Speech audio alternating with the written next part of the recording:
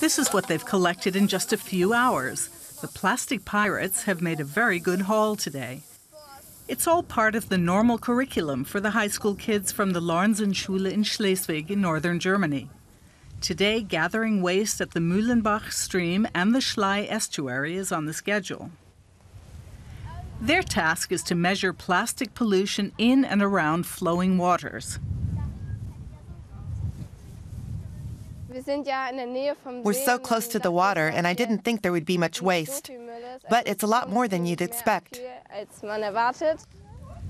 This unusual class combines geography and biology.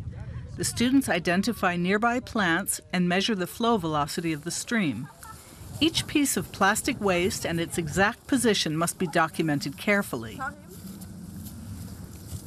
The data the plastic pirates are collecting will be used in a research project.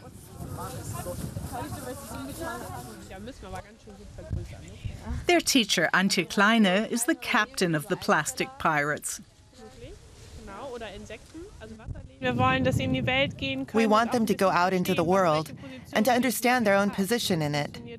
That only works if we go outdoors and give them responsibility for their actions in the place where they live.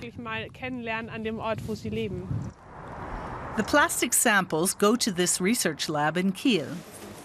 It works together with schools. The plastic from Schleswig is being investigated by marine biologists Dennis Brennecke and Alice Nauendorf. They're hoping to obtain more than 150 data sets by the time their study is over.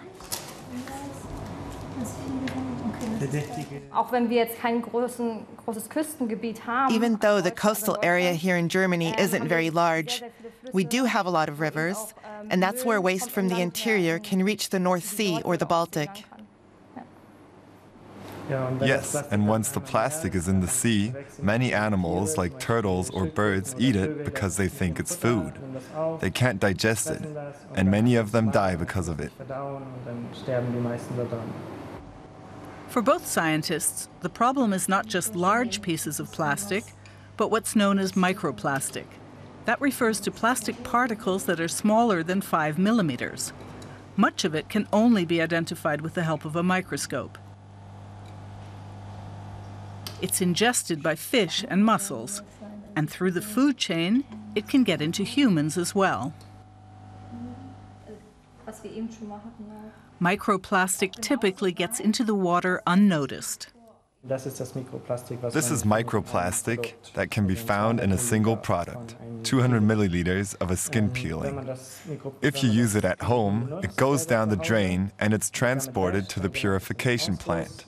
But most sewage plants don't have the filters to get rid of it. So most microplastic gets into the environment, in the rivers or the sea. This digital map of Germany displays the data from all the participating plastic pirates. The students publish their exact position and upload pictures of the waste they've found. It's an important set of data for the researchers in Kiel. Katrin Knickmeyer supervises the project together with colleagues in Chile. She says that, of course, the problem of plastic waste is not limited to Germany. The plastic and other waste gets into the sea by way of rivers. And the world's oceans are connected to each other by way of what's called the global ocean conveyor belt. So you can say that something discarded here can appear at a totally different location. To keep that from happening, the plastic pirates collect and dispose of the waste. They want their waters to be clean, and they have some ideas about what they and others can do. First of all, you can think about not taking plastic bags when you go shopping, or reuse the same bag a few times. And just make sure you don't produce so much waste to begin with. The pirates have enough booty for today, and they hope to keep it out of their waters in future too.